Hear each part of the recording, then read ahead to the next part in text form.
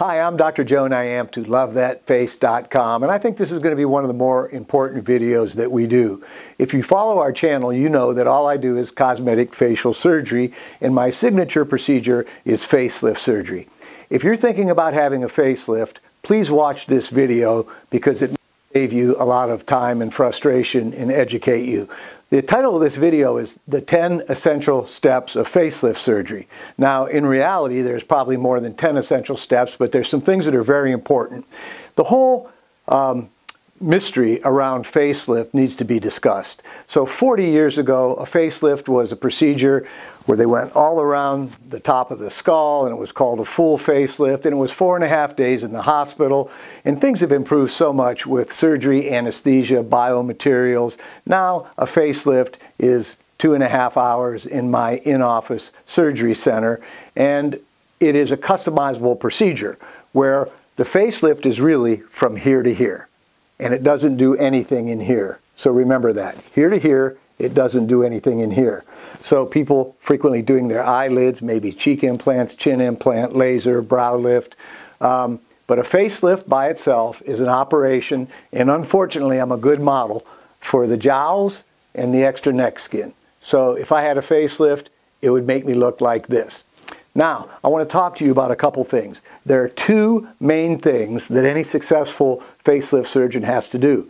This week, I did my 1060th facelift. A lot of people don't even get close to that in a lifetime, but we do several a week and about 100 a year because it's my favorite procedure and I just do faces.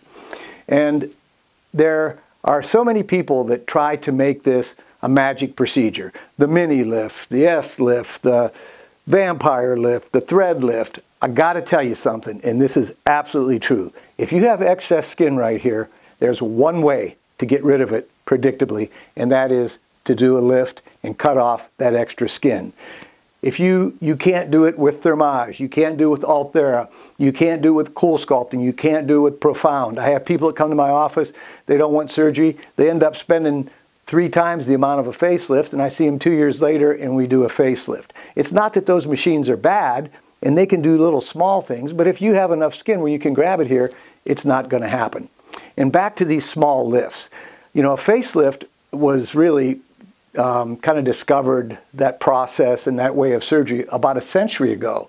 And a lot of those standards still hold true. There's a right way to do it. And so when you hear about these miracle lifts that I was alluding to, you know, 1 hour procedure, no bandages, local anesthesia, drive home, you don't have to miss work. You're getting robbed. You're missing something. Now, if you're 34 years old and have very minimal skin and you can do a little tiny mini lift, that's fine. Most of the patients I see need a real facelift. And our average facelift age is about 53. And now that includes people that I do small lifts on that are 42 and people that I do big lifts on that are 82. Okay, so when do you need a facelift? Well, nobody needs one, but when you look in the mirror or you're doing a selfie or talking on FaceTime and you start getting this and this, you're a candidate for a facelift. As a facelift surgeon, there are 2 things I have to do. Number 1 is safe surgery. So I have to have safe anesthesia. I have to know what I'm doing medically. I have to work these patients up properly, and they have to wake up. Okay, so we have a fully accredited surgery center in our office. The second thing is natural outcomes. All right, a surgeon is only as good as his outcomes, and so many people are worried that they're going to look like some of these movie stars that we see that are pulled back and look funny. So you want a surgeon that can do it safely and do it naturally. So what do you want to look for? You want to look for safety, natural outcomes. You should be able to look at somebody's website and see hundreds of pictures if they do a lot of facelifts. You should be able to talk to their patients. Your doctor should be somebody you can relate to, that'll give you their cell phone, that you feel good about. And I could talk on and on and on about this, but I want to get back to what we're going to do. Now, usually my videos are just very off the cuff like this, but we're going to go into a little lecture video now, kind of a PowerPoint presentation, and I'm going to talk about what I feel are the 10 most essential aspects of facelift surgery that you should look for. And I really appreciate you watching this video, but I think it'll be worth it for you. And I'm a lucky guy because I get to come to work, and on Sunday nights I'm really excited about coming to work and doing a facelift. And you know, I ask some of my friends how they doing, and they say, oh, I'm living the dream. And they say that sarcastically. I honestly feel like I am living the dream. I've got a great office. I've got a great staff. I love what I do. So if you're interested in facelift surgery, look at this video and you can reach us at lovethatface.com or 804-934-FACE. I'm Dr. Joe Niamtu, lovethatface.com. Hi, I'm Dr. Joe Niamtu, and let's get on with it and talk about the 10 essential steps of successful face and neck lift surgery. So first things first are always important. And what do you look for in a facelift surgeon? Well, you need to look for qualifications. You want to make sure your surgeon is board certified in a specialty that deals with the face, and there are numerous specialties that do that. Specific specialty or degree can have little or nothing to do with natural outcomes. It's not the numbers behind somebody's name or their title. It's really their experience. There may be people that say only go to a board certified plastic surgeon. Well, there's some very good board certified plastic surgeons, and some of them may do many breast cases, but very few facelifts. Well, you may have other types of surgeons that do hundreds of facelifts and no breast lifts. So you need to look for the experience of that surgeon. And remember, no single specialty owns the face. There are numerous specialties that are qualified to perform facelift surgery. And doctors, just like everybody else, are competitive and argue with each other and who's the best, who does it, who should do it, who shouldn't do it, what's the name of your specialty. What you want to do is somebody that does safe and effective facelift surgery and does a ton of it. That's who you want to be your doctor. Select a surgeon who performs a lot of the surgery that you want to have, what I just said. As a board-certified maxillofacial surgeon and a board-certified cosmetic facial surgeon, I've had decades of training and experience in facial surgery, and I feel very confident in what I do. I love doing facelifts, and it's my signature procedure. So all I do is faces, no boobs, no bellies, no butts. Whomever you consider for a surgeon, look for his or her experience, because that in the end is what matters. Now, natural outcomes. Your surgeon should be able to show you hundreds of before and after cases. So I do about 100 facelifts a year, and I've done over 1,100 at the time of this recording. And so any surgeon that is experienced should be able to put you in touch with their patients that have had similar situations, similar experiences, similar surgery. And again, they should be able to show you hundreds of before and after pictures. Your surgeon should have a great team, and they should be well liked and largely have great reviews. Academics, very frequently, some of the best surgeons are involved in teaching, publishing, and lecturing, and they're more immersed in their profession. And again, I want this to be about facelift surgery and not necessarily a promotion for me, but I've written 6 textbooks, I lecture all over the world, and I teach all specialties, ENT, plastic surgery, dermatology, ophthalmology, maxillofacial surgery. Anybody that wants to learn facelift surgery, I teach courses. Now let's talk about the 10 most important steps in facelift surgery. So these are essential for safe, long-lasting, and natural results. Omitting some of these steps can make a negative difference on the result and the longevity. So all these steps are important. Different surgeons may employ slightly different steps, but the really good ones usually follow pretty much the 10 steps that I'm going to talk about. Some of these steps may be omitted or shortened in very small lifts for younger patients. However, 99% of my patients need these full 10 steps. So, number 1 is patient safety. That supersedes everything else. You have to have a safe facility. I have a fully accredited surgery center in my office with 2 operating rooms, and we follow the same standards as do the local hospitals. We have board certified anesthesia providers. We are available. I give all my patients my cell phone, as do my staff, and you can contact us when you need us. I've always say to patients that if you can't call your doctor, you chose the wrong doctor. Affability, you need to look for a doctor who is easy to talk to and listens well, and somebody you just feel good about them, their staff, and their office, and their team concept. And also, reputation and reviews are usually a good indicator. Now, one of the first things we do, actually the first thing we do when we go in the operating room, is we do what's called a timeout. And the team assembles, anesthesia, the head nurse, me, the surgeon. We look at the patient's information, what we're going to do, what we're supposed to be doing that day, make sure we're doing the right procedure on the right areas, on the right patient, and go over any allergies or history and physical or anesthetic concerns. It's very important. So if you look a little bit at the aging face, young people have all their volume and tight skin and their face is tapered like an upside down egg. As we age, we lose this volume and our skin sags and our tapered face becomes square like a right side up egg. So you can think about egg foo young and egg foo old if you want, but this analogy shows. Also, your surgeon has to be an expert anatomist. There are a lot of nerves that provide feeling and move the facial muscles and veins and arteries. So the best surgeons are the best anatomists.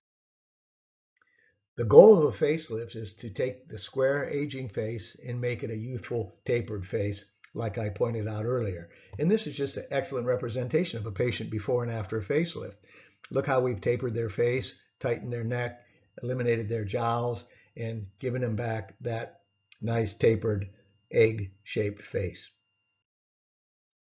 So our first step is what's called tumescent anesthesia.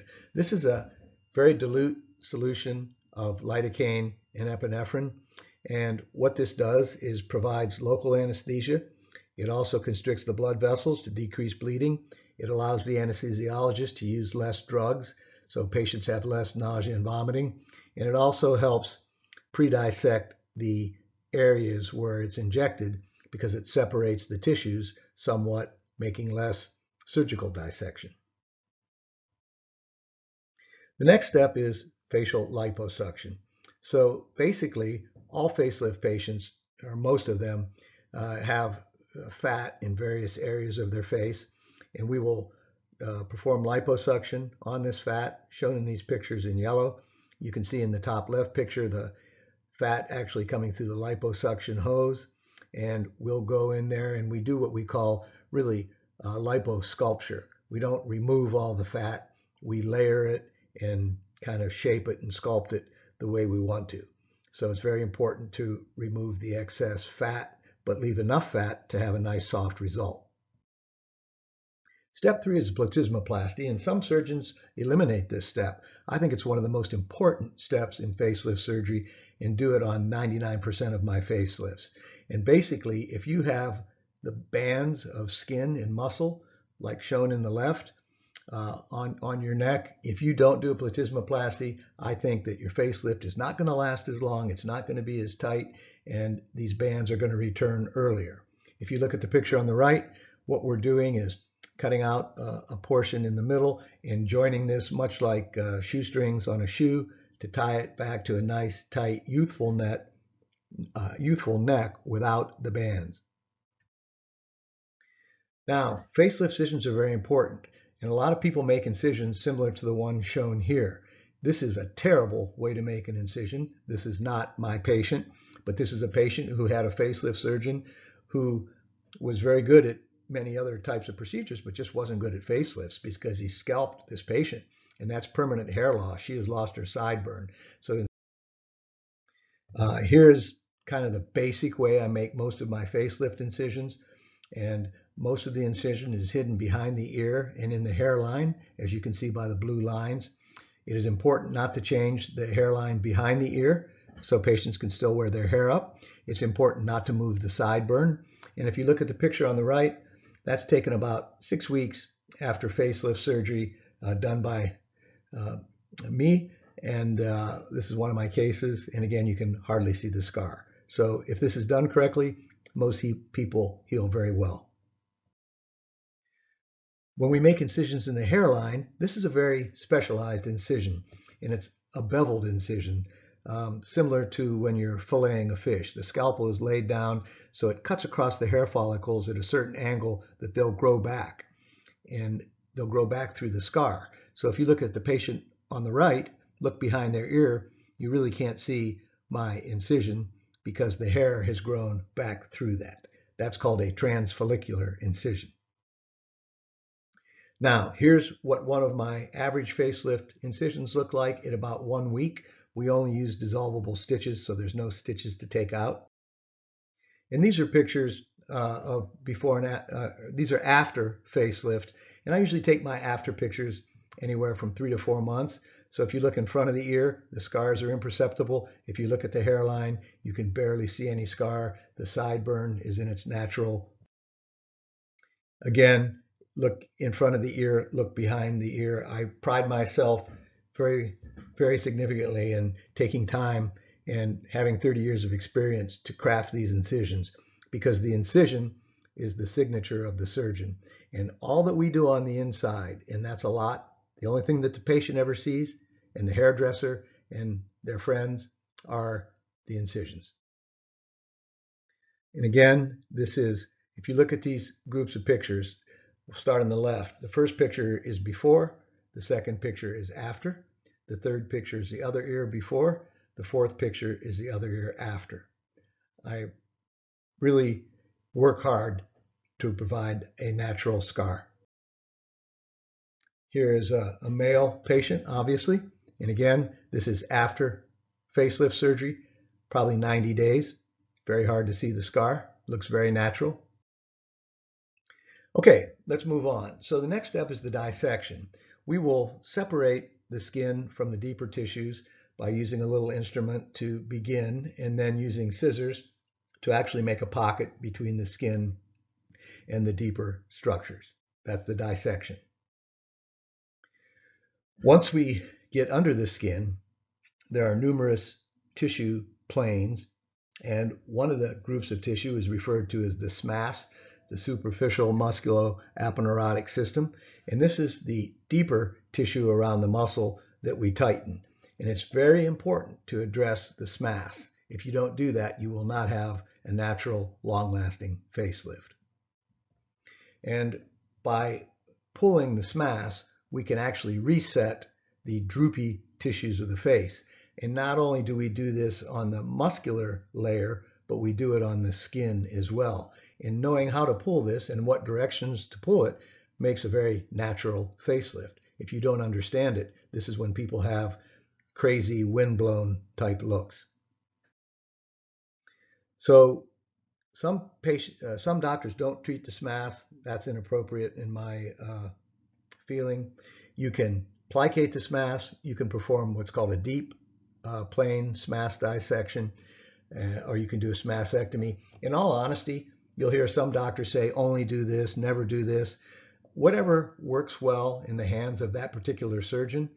Some people like deep plane. There is a larger incidence of nerve damage and a little bit longer recovery. I prefer SMASectomy. That has worked effectively and safely in my hands for well over 1,000 procedures. And by doing the SMASectomy, we're actually removing a little window of the SMAS and then pulling the tissues back together in the direction that we desire based on the direction of the sagging tissues.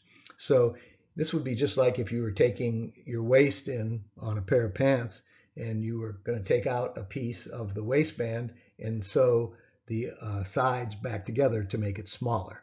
And you can see on the picture on the right, hopefully you're not grossed out by that, that on the far right, I've removed that section of SMAS.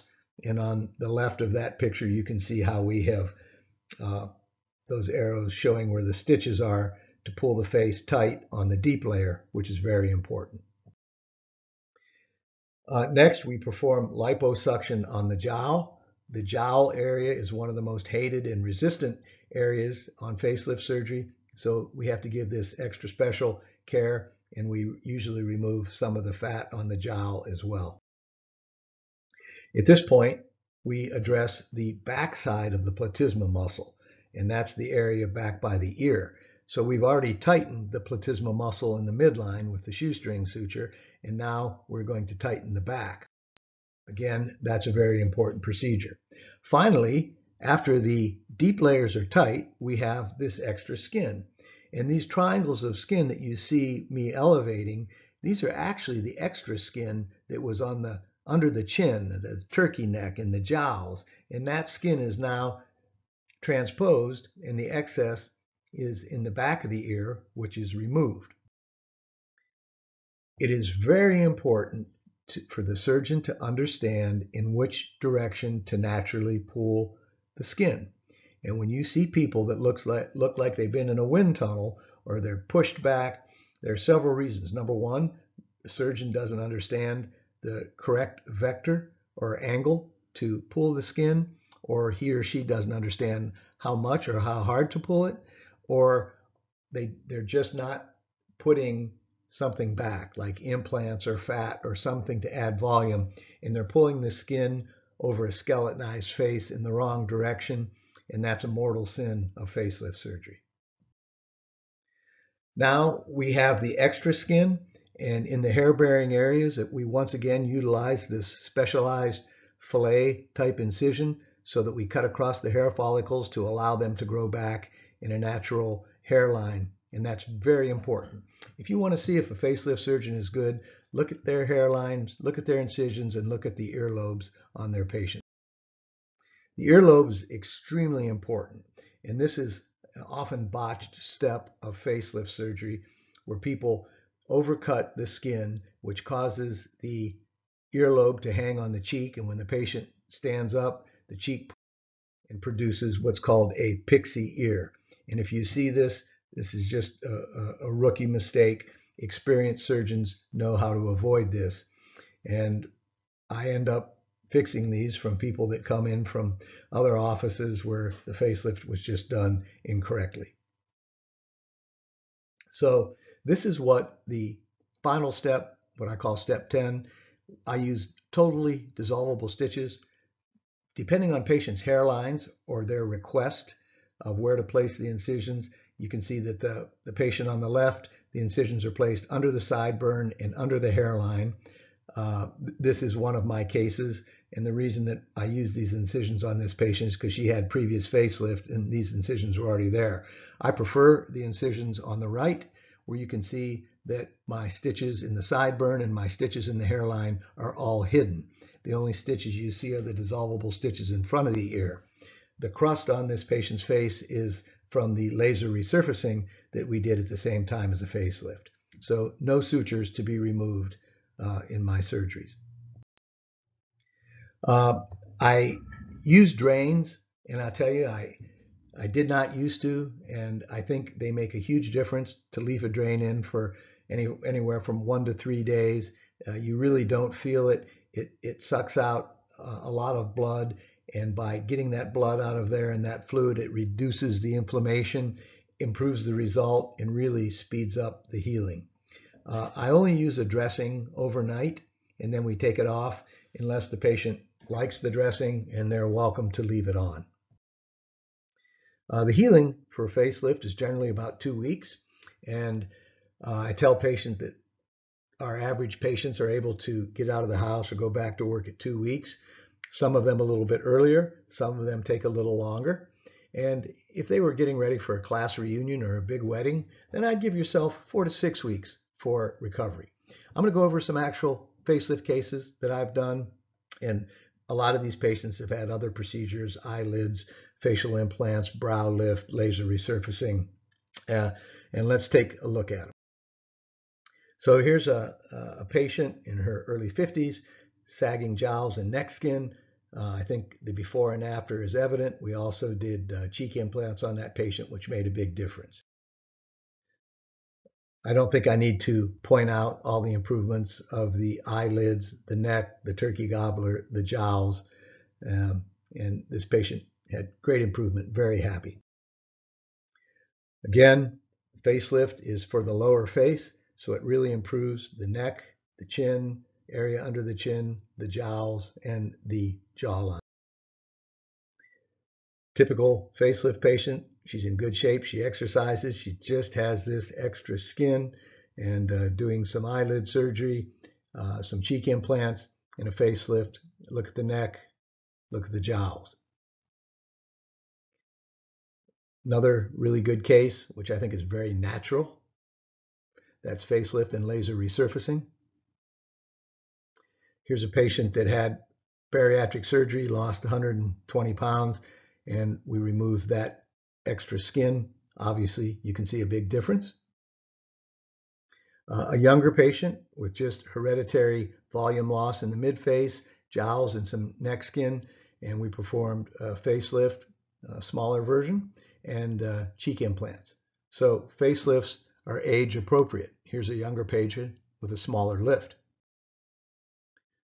Again, some people just have this hereditary heaviness and skin excess, and it just makes all the difference in the world. I really love looking at these pictures because there's a story, a happy story with each of these patients, and it just makes me feel good, makes me feel proud. Another before and after with full face laser and eyelid surgery.